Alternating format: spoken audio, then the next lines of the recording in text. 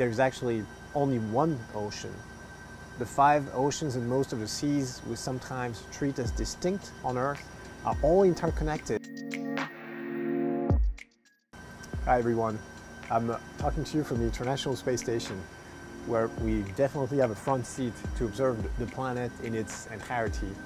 And I can guarantee you that it truly deserves being called a blue marble.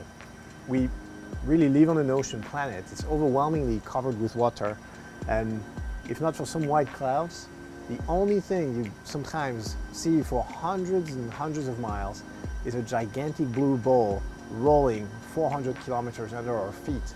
Maps just don't do justice to the vastness of seas and oceans. Speaking of which, let me share with you something obvious, but maybe even more strikingly so when seen from space.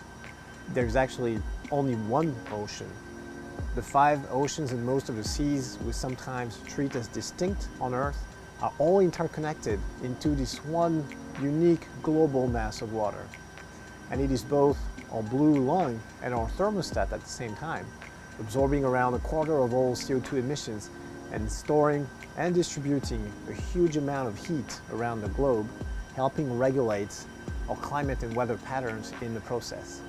It's quite a feat, but it is now at risk due to climate change.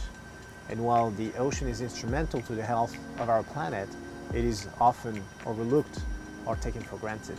This is why scientists from all over the world are uniting and making their voices heard today to raise awareness on the threats the ocean is facing because of climate change, but also on the many solutions it can help provide to address it. So let's leave the floor to the experts now, because to protect something, you have to understand it. Because ocean science matters. See you soon on the Blue Planet.